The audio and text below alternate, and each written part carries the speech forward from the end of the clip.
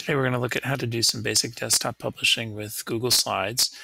A lot of people miss Microsoft Publisher because it was easy to do things like pamphlets and brochures, and a lot of that functionality is lost in Google Docs. But with Google Slides, there are some workarounds that'll let you do some basic publishing that'll take care of most of the stuff you do on a day-to-day basis.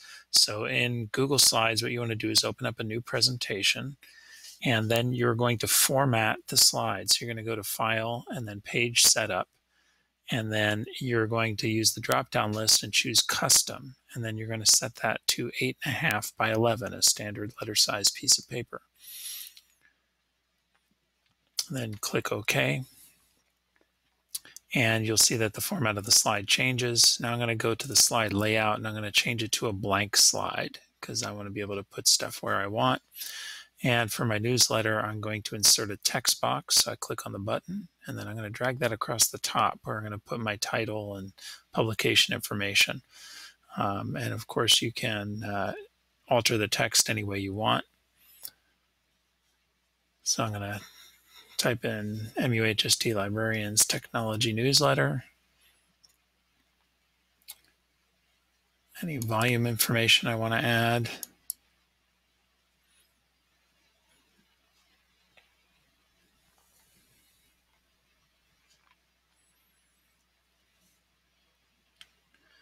And then I'm going to manipulate the text to arrange it the way I want. I want it centered on the page for the title. And then I want to change the font face a little bit, make it bold, make the title larger. A little too large. I'm going to drop that down a little bit. And then the publication information, make it a little bit larger, but not as big as the title.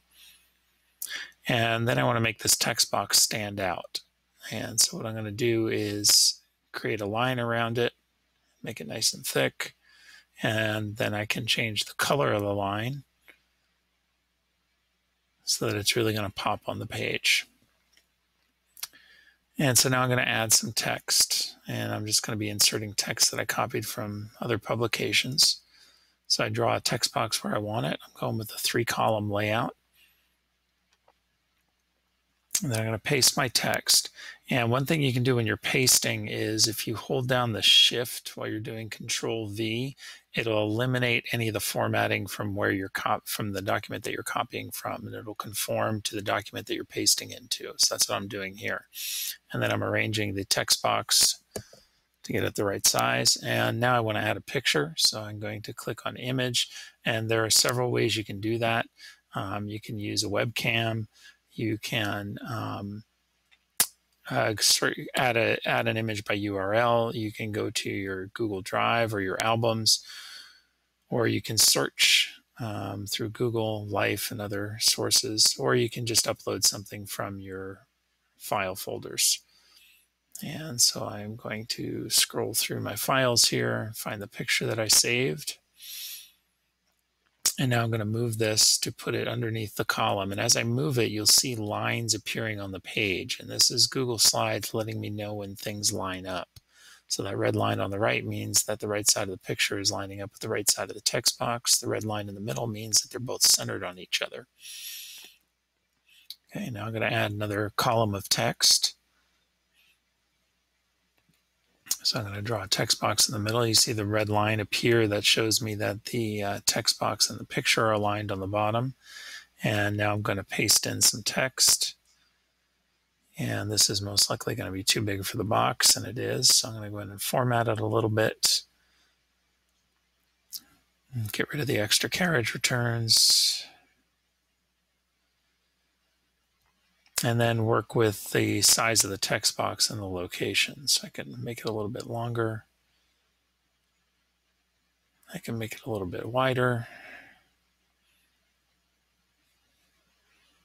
And now I can slide the text box around to where I want it. And now it's lined up at the bottom of the picture there.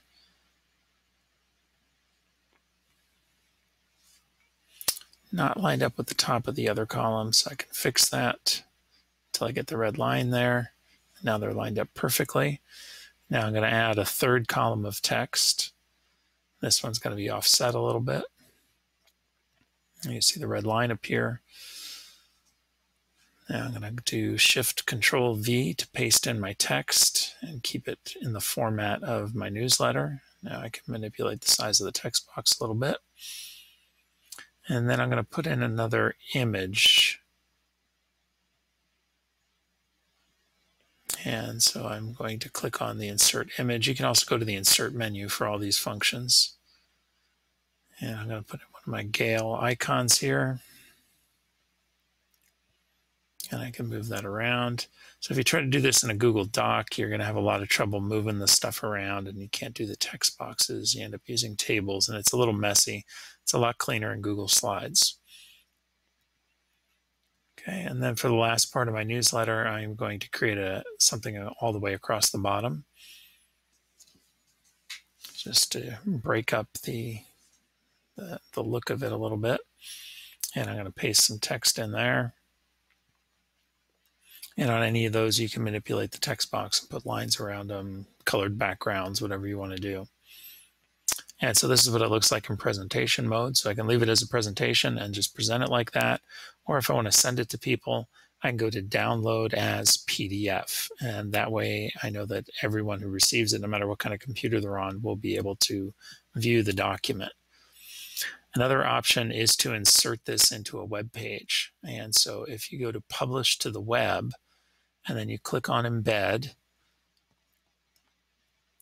and then you can choose some of the options here. So I'm going to make it custom and try to set it to as close to 8.5 by 11 as I can. So I'm going to switch the values in the height and width there because it's going with the slide default, which is widescreen. I want to do it more letter sized. And then I click Publish. It'll say, do you want to? I say yes, and then it gives me an embed code, and all I have to do is copy that. So I'm going to do Control-C to copy it. Okay, so now I'm going to go to my Weebly page, and to insert a document and to embed a document in Weebly, I find the Embed Code button, and I'm going to drag that into the content area of the web page and let it go. And then you'll see click here to edit the custom HTML, and I'm just going to paste in what I copied from my slide, and that's the embed code. And so now I can manipulate this a little more if I click on it and then click on center to center it and edit embed code, and that's in the way, so I'm going to move it. And now I can work with the values in here, the height and width, and I want to make it a little bit longer and a little bit wider. And you just have to kind of play with these till you get them to your liking. And then you click off on the side there so you can see what it looks like. And it shows up at the bottom. You'll see that there are some controls for a Google slide presentation, but it's only a one slide presentation. Now in Google Sites, it's much easier. I just click on slides. It brings up a list of the slides I've been working on lately. And I click on the one I want, and it pops it in there. And you can see that the box is formatted to a standard Google slide, but I can grab these holes and stretch it till I get it to the size I want.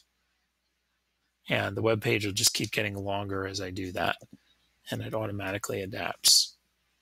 And that's how you make a newsletter using a Google slide, and you can embed it in web pages or send it to people as a PDF.